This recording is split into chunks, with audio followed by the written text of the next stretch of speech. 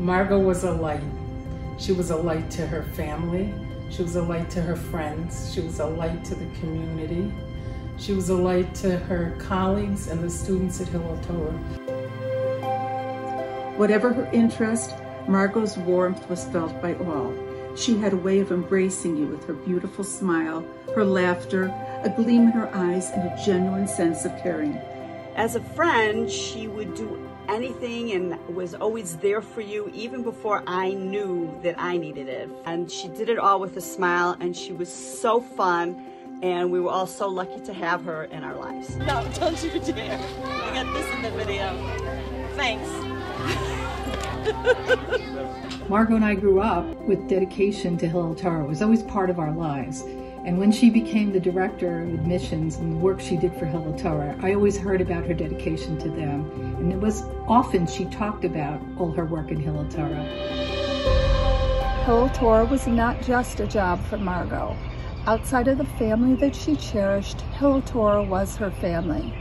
It was her second home and a meaningful part of her life. Though I only worked with Margot for a short time, her love of Hillel Torah made a big impression on me. Day after day, I could see the joy she got out of introducing Hillel Torah to new families. Just a few days before she passed away, really all she wanted to do even then was talk about what was going on in Hillel Torah, how recruitment was going, and all still with a smile. She loved the school, and it always shined through with everything she did.